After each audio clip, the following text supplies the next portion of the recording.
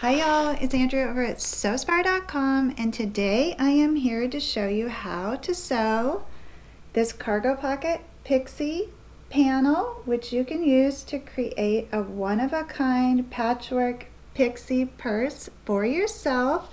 A couple variations on this design. First, the patchwork styling.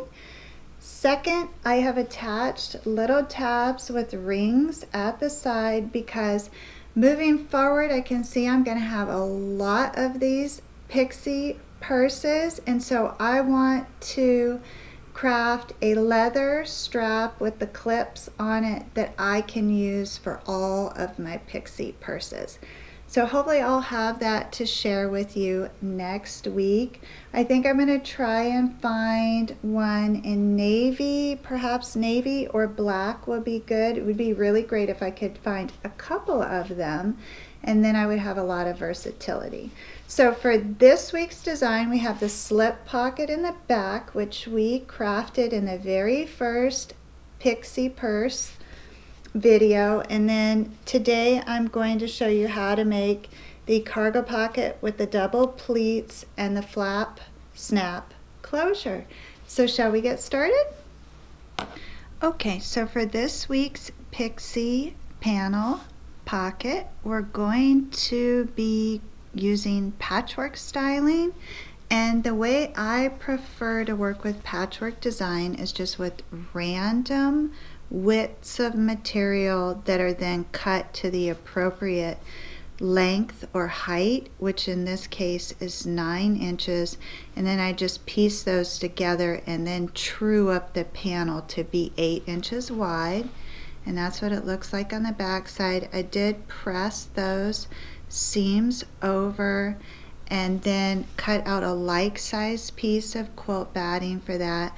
Then I'm just going to add a little bit of stitching detail down each row.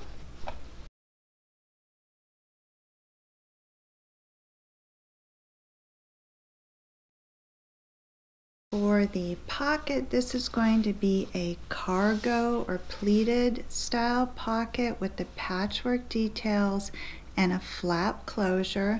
So I pieced together my panel to measure 11 inches across by 8 inches tall. I cut out a solid piece of cotton for the back of that pocket, and then I took the top edge of both pieces and pressed that over. So I'm going to stagger that patchwork panel slightly down from the top of that interior lining, and this is just about 1/4 inch. Then I'm going to top stitch across there twice, and then go ahead and add that stitching like I did with the body panel down each row.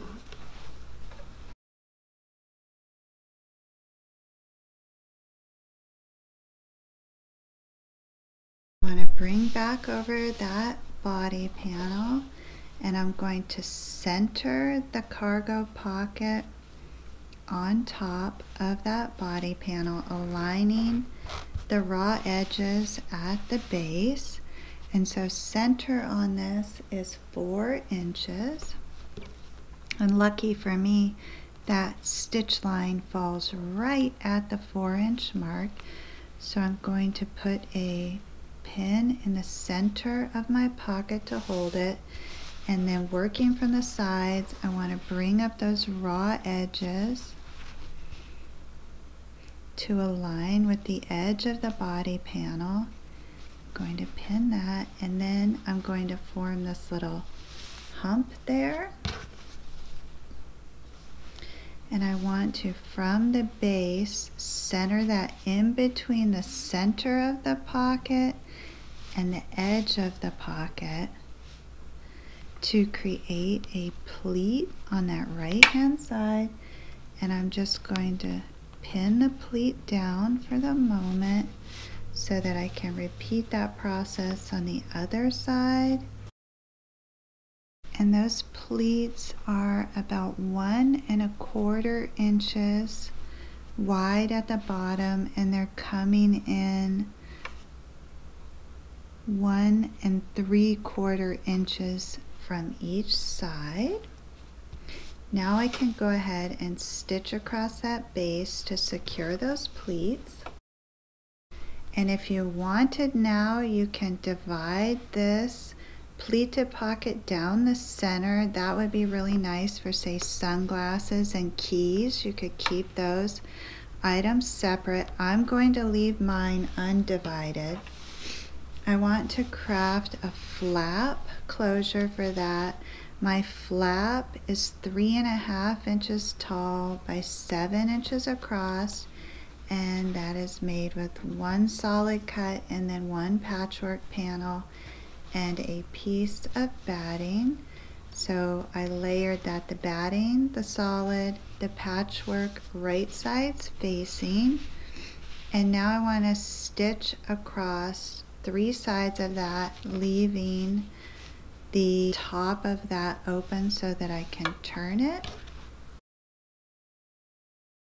Then I'm just going to trim within 1/4 inch of that stitch line, angling those corners slightly to turn that.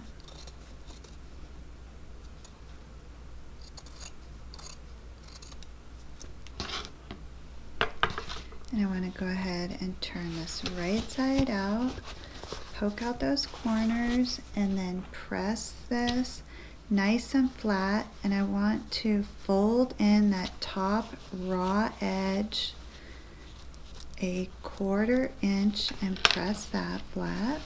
Then I just tuck that under just a smidge to finish that top edge. Now I want to go ahead and top stitch down the sides and across the base of that.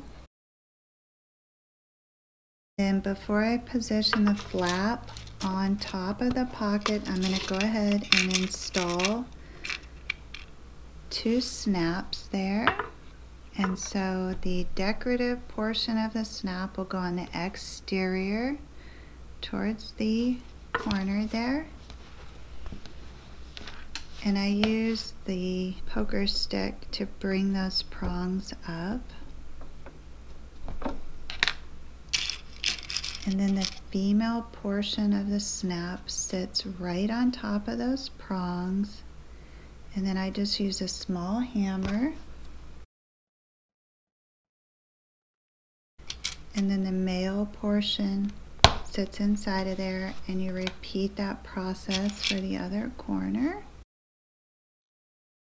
Then you have 2 remaining prong sets for the underside to attach those, and we will do that after we position the flap on this panel. So you just want to center that.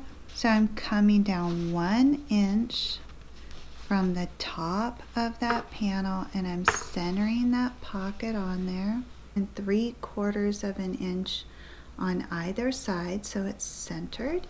And now I want to stitch right across the top of that flap to secure. And now I just need to attach the remaining portion of my snap, which, because these sides are not attached on the pockets, is going to be very easy to do. So I take the prongs and position those face down to make a mark in the fabric, and then I bring the prong underneath that pocket and poke it up where the marks are. And this little stick comes in very handy for that.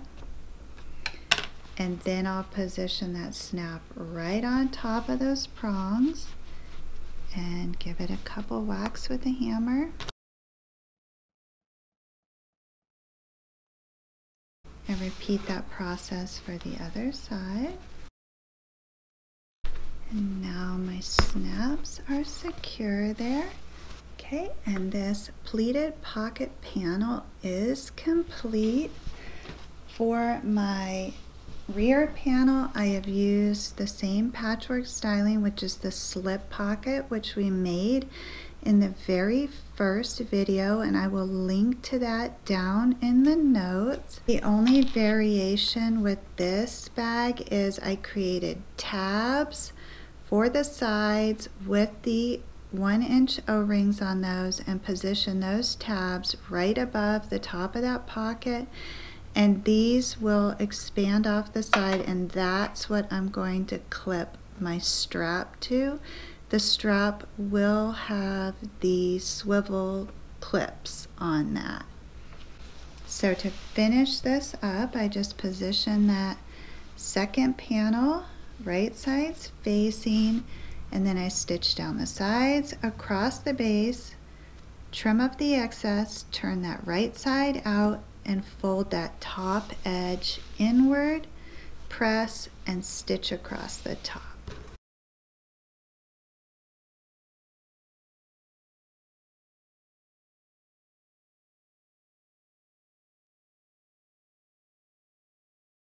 Okay, I have this all pressed and turned. There's the back side there. I folded that top edge in and pinned it, and now I just need to top stitch across there to close that up. And then the Pixie panel purse is now complete. I think this one is my favorite for sure. I'm partial to the patchwork design. It truly is a one-of-a-kind piece. So I've got this slip pocket in the back here, and then go pocket with the 2 pleats and the flap in the front that'll offer me a lot of storage space, yet still keeping this bag nice and slim. The last thing I have to do is get my removable strap and attach that. I am not going to do that in this video because I want to find one that I'm thinking is leather or vinyl that I can use for all of these Pixie panel purses, because we're going to be continuing this series for a few more weeks. So I thought it'd be nice if I had one strap that worked with them all, and then I could just stack up my Pixie panel purses when I'm not using them and choose one that matches what I'm wearing that day. So I hope you're enjoying this series. I have a few more ideas that I'd like to share, and then we'll be moving on to another project. So please do hang in there. If this series does not interest you, there will be more sewing inspiration beyond the Pixie Pocket Panel. I will be back next week to share another design. Until then, as always, please know the creative genius in me will be celebrating the creative genius in you. I hope you all have a beautiful week.